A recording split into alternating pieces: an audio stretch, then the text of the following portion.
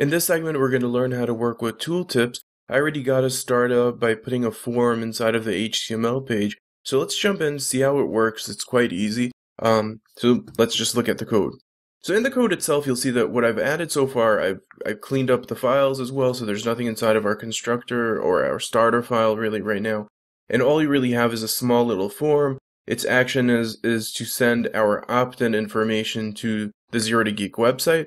Our method is going to be post, and in this course we're not going to dig into how forms actually work. So we're assuming that you know how to create forms. In this form, though, what we're doing is we have an input box, which is a text box, and an input box, which is a text box as well. One we're using as an email, and one we're using as a name. And this is just so our back end, which will be probably in PHP, will be able, well, in our case, it is going to be in PHP, which we're not going to see at all.